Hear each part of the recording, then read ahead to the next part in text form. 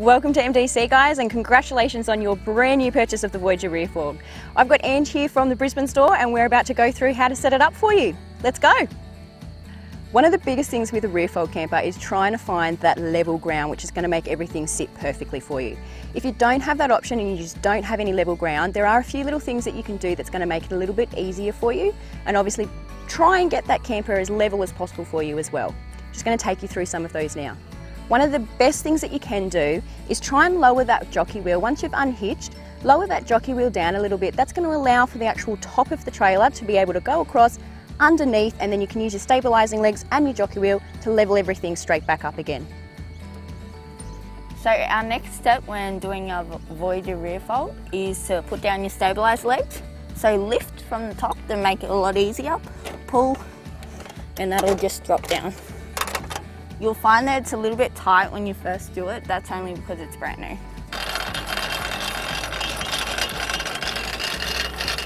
So lower it down just enough so that you just have enough pressure on the bottom of the stabiliser leg that you're not actually lifting up the trailer.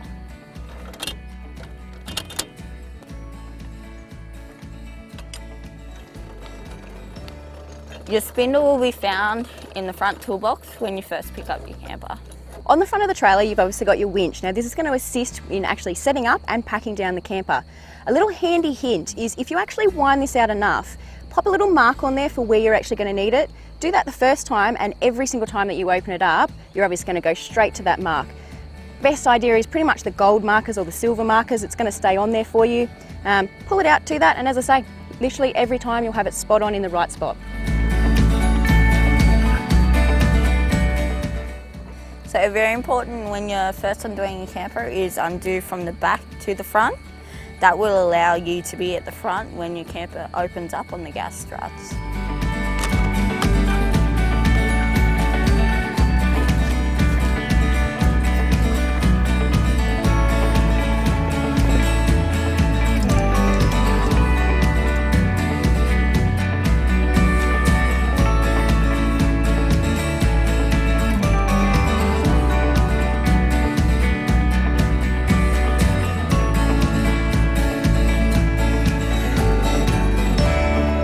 So once you've actually opened up the camper, good little trick is pop around and actually just grab your canvas, pop it up a little bit. It just loosens it, makes it easier for you when you go to set it up from the inside. If you are doing a one night stay, a little hint is that you can actually keep this strap on. Makes it so much easier in the morning when you go to actually pop the camper back over. If you are going to do that though, you do need to obviously give a little bit more slack because the tent is going to go up quite a long way. If you're doing a longer stay, definitely suggest unhooking it, winding it back in, popping it on the front there, and then you can obviously use the camper as be. But today we're actually going to fully set this up, so we're going to remove this off because we're also going to have the tropical roof on the top. Once you've actually got the floor down onto the ground, if you are on uneven ground, you do have some little feet in the bottom. So I'm just going to show you those. Down here underneath here, now they actually fully come out, but they're obviously going to give you a little bit more if you do need it. Tighten them off to where you need it, and that's going to sit nice and sturdy, and you're not going to rock at all. The next step, you've obviously got your legs there, everything's level, it's sitting nice and sturdy. You'll notice obviously the canvas on the side here. Now this is obviously needing to go over, so flapping me over obviously. So Ange is just going to give me a bit of slack. Pop that over, and obviously that's going to assist with your rain and whatnot if you do get bad weather. So you can see here we've got all our poles laid out. We're just going to explain how you're going to use each of these. So for the interior of the actual camper, you're going to need 4 poles. Now these ones have actually got a C-clamp on the top of them. On the bottom of them, they've actually got rubber feet. The shorter ones are going to be for the bed area. These longer ones here are going to be for the actual end of the camper. So we'll show you how those go in shortly. And Ange is just going to explain the tropical. So these are both ends of your tropical roof. We'll actually explain to you how to put it up in our next little segment. So these are your C-clamp spreader poles. We only need one inside, but there is optional extras, and we'll show you that just in a moment. So with your camper, you are going to receive this quite large bag. Now inside here is all of your canvas. The The first one we're going to need today is going to be the tropical roof. Okay, so just lay this one out flat.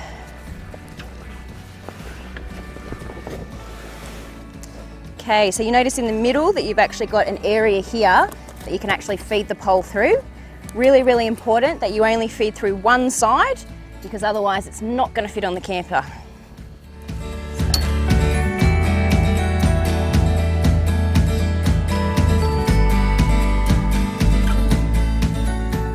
Okay, so easiest way is going to be to fold it back to where the pole is, pick up the actual pole and start walking it from the back over.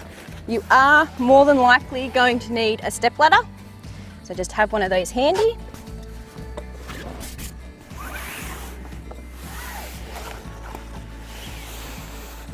Okay, so you're going to pop this foot up into the little sock that you've got here. Okay, once you get it through, just push it in.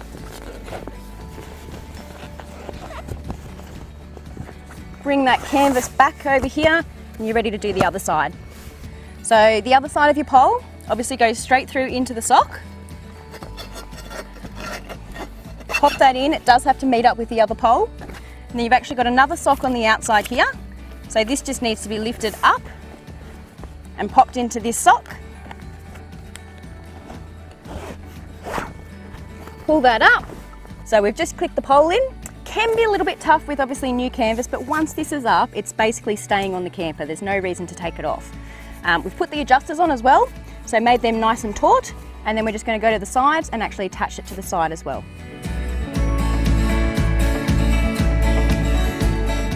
Okay, so we've just folded the canvas back towards the front. This is that tropical roof. You can see that you've got Velcro here and Velcro obviously on the tropical roof, so we're just going to place that down on top of it, nice and tight. Push it down. Okay, so at the rear of the camper, it's just the same as when you're in the middle. So just basically feeding this one through, back out through again. Pull that one tight, not all the way down, because you do want to have a little bit of slack while you're putting up the camper, but just a little bit there that's left, and that's all secured basically to the top of the camper now. Okay, so a pointer when you're actually setting up inside the actual camper, sometimes it's a nice idea just to roll everything up a little bit so you've got a bit of airflow, but also a bit of light so you can see what you're doing. You don't have to do it neat, just do it rough so you've just got it up. Especially on those hot days like we've got today. Done, and that's just going to allow for a little bit more airflow when we're inside the actual camper. Another little hint, so you can obviously see what you're doing inside and that airflow again, just pop one of your spreader poles with the foot on the end, just down the end here, and that's going to allow for you to be able to see straight through to the camper and get everything up nice and easy. Okay, so we're just going to pop up on the bed here. We're going to push out the bed poles here, so lift them up a little bit, make sure your wing nuts are loosened off. Tighten up your wing nuts, nice and easy. You don't have to do it really taut the first time. Grab your pole that we spoke about earlier. So this is the bed pole with the C-clip on one end and the foot on the other. There we go.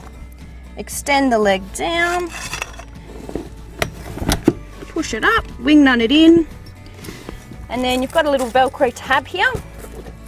So just bring that along, Velcro it around, and the bed area is pretty much ready for us to start the rest of the camper. So we're now at the center pole, so same thing, just make sure that the wing nut is loose, and then we're just going to push this up. Wing nut it off. Again, you don't overstretch your canvas, so don't push it all the way out. You're just wanting to have a bit of a structure at the moment that you can go back, fiddle with it if you need be a little bit later on. Hi guys, so we're just doing a little tip and trick. So what you want to do is put your C-clamp in the middle, and all you're doing is extending it out, so then Alicia can do each side up. Done. So we now have the two poles that we had earlier that we explained, so the longer poles with the actual spreader or the C-clamp on the top and the foot on the bottom. So we're just going to release those down a little bit, and you're going to actually pop that straight into the corner here. Push your canvas right out, put the foot right in the corner, tighten off your wing nut. And that's going to give you some really good structure on the side. Now we've also got these wing nuts here, so we just got to make sure that they're quite loose, and then we're going to push this out a little bit as well.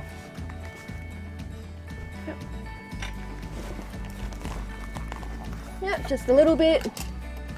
Tighten those ones off.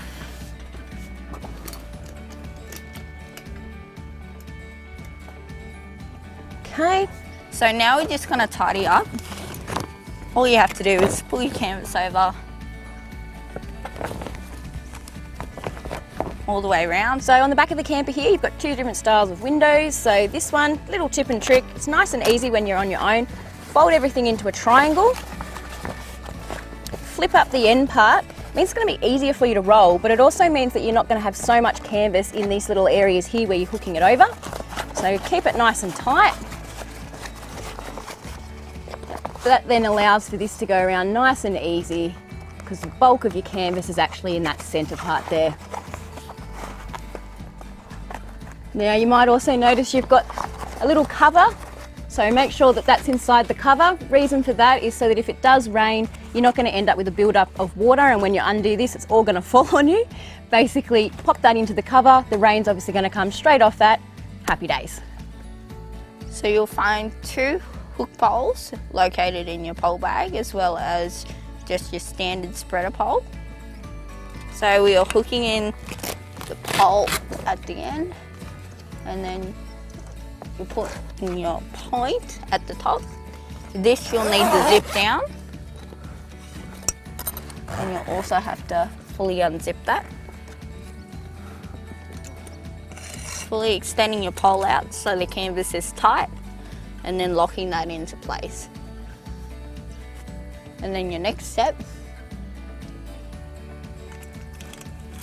is extending your pole so that it's tight, so then you get the airflow through the camper. When you're setting up your camper, it's really, really important to understand the poles that you actually have been provided with. So I'm just going to run you through really quickly the different types of ends that you might have on these poles. This one here is called a spigot end. Now you'll notice all around the camper, especially on your annex, you've actually got eyelets that these actually feed into. So really nice and easy, keeps everything nice and taut. Obviously once you pop a rope on top of that, it's not going anywhere. This one here we call either a spreader pole, or I guess a C-clamp is the other option that you can call. These basically go and wrap around the actual pole, so really good for rain and things like that. So it's actually going to extend that canvas a little bit, but they're obviously quite tight, they're not going to come off that pole for you. This one here is what we call a flat end. Now the flat ends basically will have certain areas in the camper that you're going to be able to pop these into. The main one is around your annex. So when you've actually got your spigot pole, the spigot pole will actually go through this hole and basically keep everything nice and taut. This one here is actually a hook pole. Now in the camper, these are basically used again on the annex. Now they're actually going to hook into the actual main structure of the tent, and then basically come out from there, run into obviously your spigot, and on a lot of occasions it's also going to go into your flat pole as well. Last but not least is obviously the poles that have actually got what we call a foot on the end, obviously. Now these are obviously going to be more so inside the camper, and also on the end of your spigot poles as well. So that's obviously going to have a nice little bit of rubber on the end there, so obviously protects the camper when it is on the inside. When it's on the outside, obviously that's going to pop into the ground, keep everything obviously nice and tight, and obviously protect your pole as well, having that on the end there. So I just wanted to run through with you, I guess, how you identify what bit of canvas or PVC is meant to go where, obviously, on the camper. You will obviously get this in quite a large bag. So easy way to identify, this grey colour here is more of like a PVC.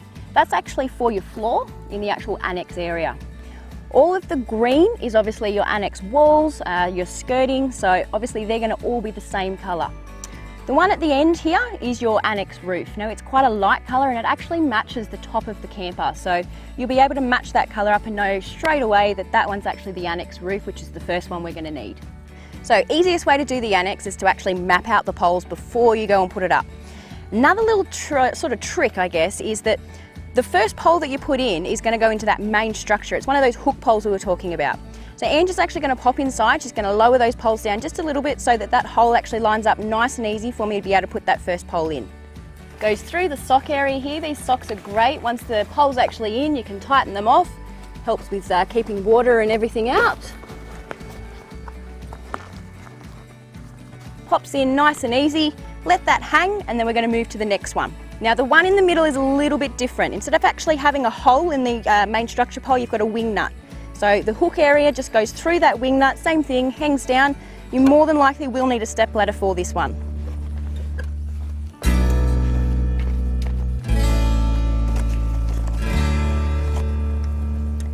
Same thing, you can have a look in and see it. Just let that one hang. Nice and easy again, and then we move on to the next one. All right, you feel that go in, again, let that one hang, and then Ange can actually go through, pop those poles back up again, nice and easy, and then we go to start with the rest of the annex. So as you can see, we've actually laid out our annex just in front of us here. Now you can see that the annex is a little bit larger than obviously the camper itself. Reason being is that part we spoke about earlier at the front of the camper is also going to be attached to this. Biggest things with this is you can see that there's obviously a zipper. So zipper on here is obviously going to attach the actual canvas to the tent. The Velcro here is really important as well. You need to make sure that you're actually Velcroing this down as well so that you're actually going to have protection from water as well. So we're going to start from this side over here. Always start at this side, that's where your zipper is, that's where it's going to go on. We'll pop that on and start zipping it over. Okay, now I'm just going to stand here at the end. Getting the zipper on the first time can sometimes be a little bit hard just because it's the first time it's gone on.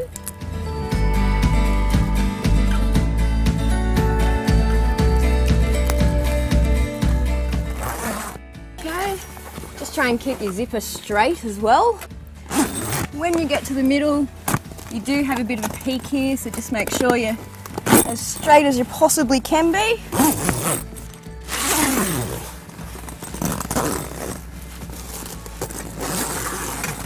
And then just follow it all the way to the end of that piece that's at the front of the camper. So it's very important that you get all the kinks out of your Velcro so that when you do get rain, it's going to be covering all your zippers so that you have no leaks. So if you just come along with the flat end so you're not going to damage the canvas, just come along and pat it as you go along. And then obviously when you get to the peak, just keep patting it. Okay, so just loosening off this pole here, taking that end straight out to Ange, who has our, what we call an upright pole, the spigot pole. And she's going to grab our flat pole as well. So the idea is to have all of the poles on in the corner or the area that you're going to then pop your canvas on. So we grab our canvas, you've got your little eyelet in the top of the canvas there. So we obviously want that to go straight through here. Now each of these poles have a hook and there's also a hole in the pole, so you basically just hook that in, it keeps it nice and tight, and then head back to this one and actually spread it out so everything will stay taut. Good little tip is if you pop everything on an angle, it's actually going to stay there relatively well. Obviously in high winds, not ideal. We don't have very big winds today, so it's going to be okay. And then basically just move to your next pole. I'll get Ange to hold that one.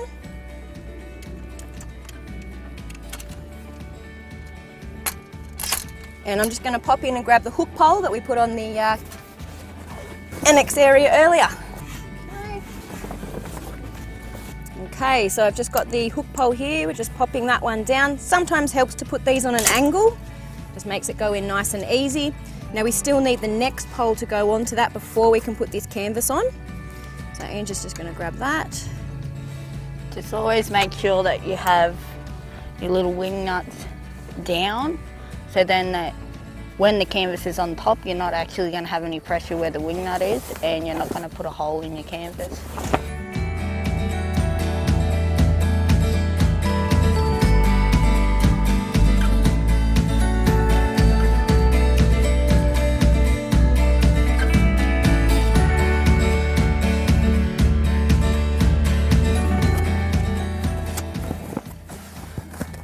Now to get that hook in, we've obviously got to put this up a little bit so you can see the hole.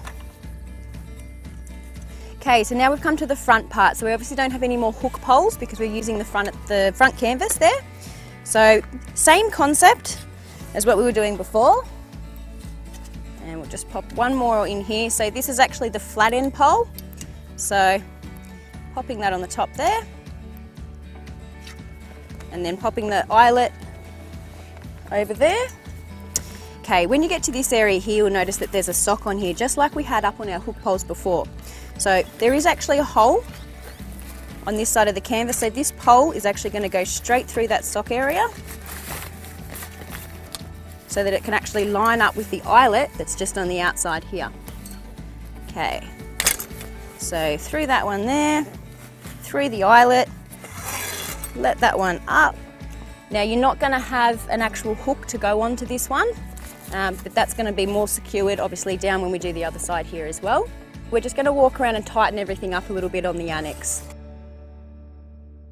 So with here also making sure that the poles are actually on, you can kind of see the canvas is a different colour. You want your poles to be on that area there. So this is the Velcro that pretty much stops flapping in the wind. So if you just do them up, you won't have an issue with flapping. So we've just got a spreader pole here, so that's the one with the C on both ends. So again, make sure you do the highest pole first, because it's going to make it a lot easier for you. Popping it down on here.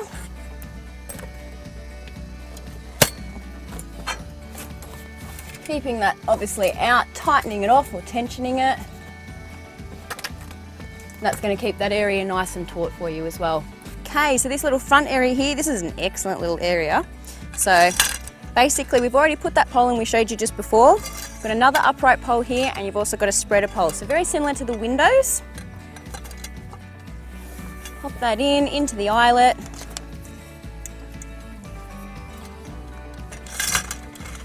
Oh, we might pop around the front here for this one.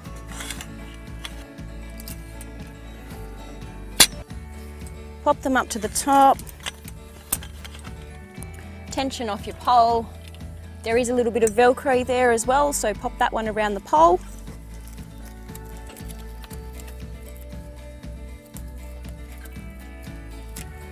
Now there is actually two ways to do this. You can rope this down. Obviously if you've got high winds you need to do that. Another thing that you can do is just drop it down a little bit, rest it against the drawbar there, and that's going to obviously hold for you if you've got weather like we do today, beautiful and sunny.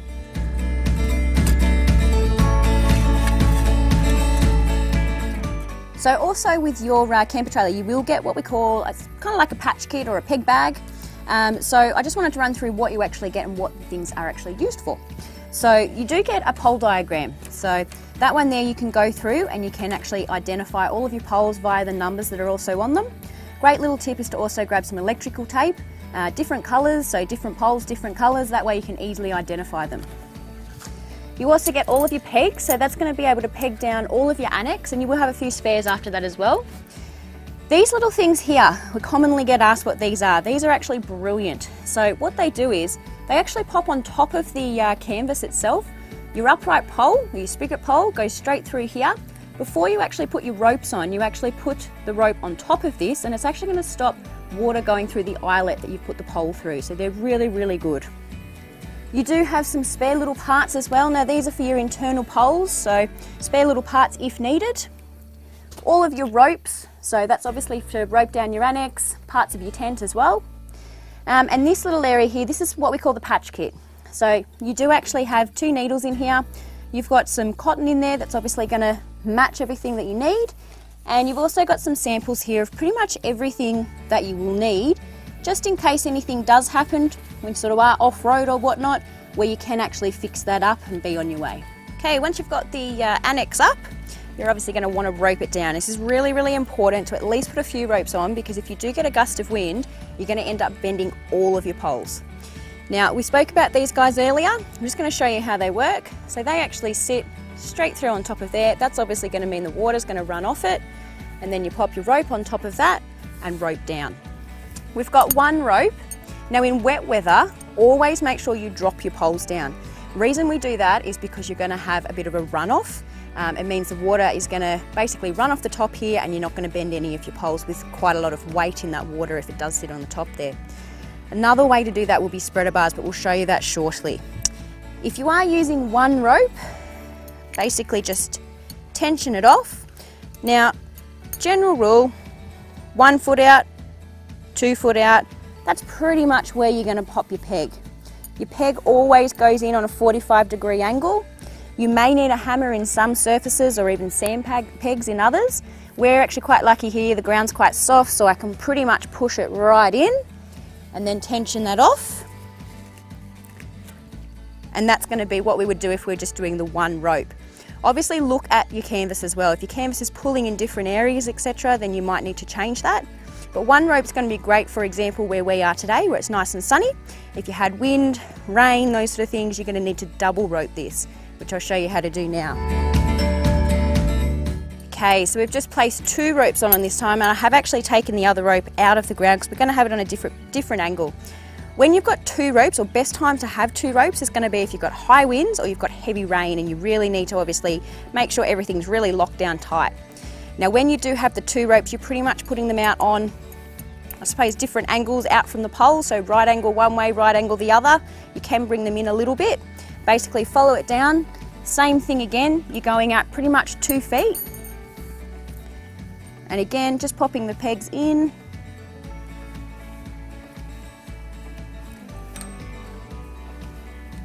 And this one here. Tensioning off those ropes again.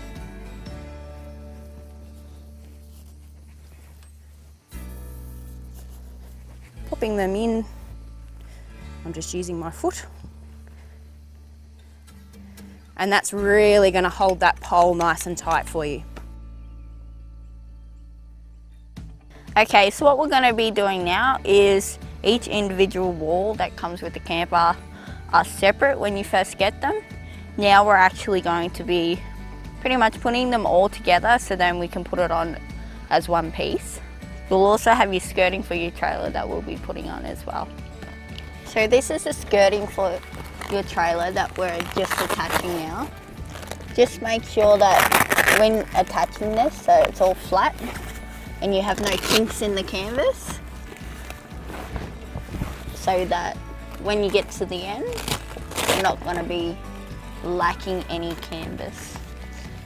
What this skirting does, it pretty much stops all wind from drafting underneath the trailer, so that if you do ever get rain or very windy weather, that you're not going to have an issue of it coming up into the camper when you're sitting in here.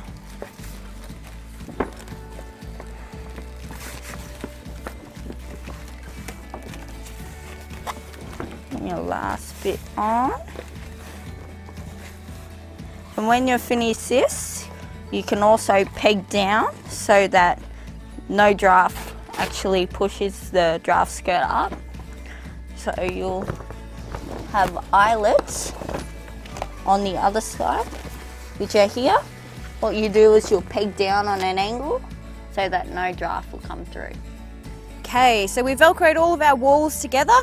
So we're now just going to pop them all up. So I'm just going to take this corner around.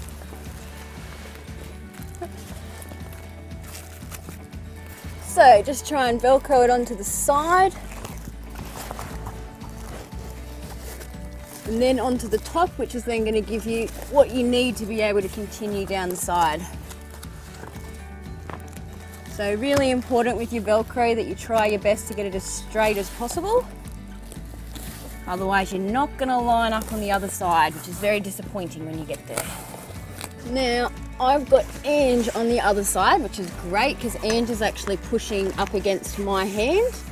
So it means that we're able to do this quite quickly. We've got pressure on there, ready to go. We're both assisting getting it up.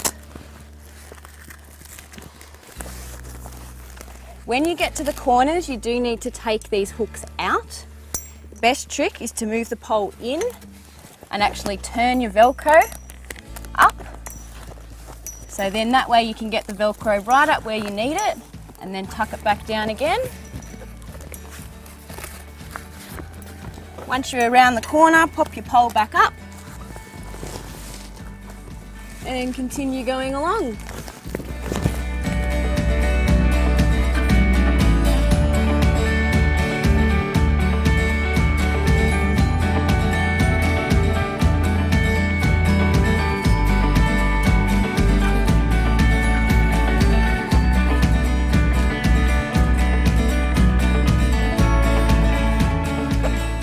so this is the last bit of your wall. You just got to make sure that when you're doing this, you're aligning it all. I just have Alicia inside, so she's pushing on the canvas on the other side for me, so that we're just getting that fully connected all the way down to the bottom.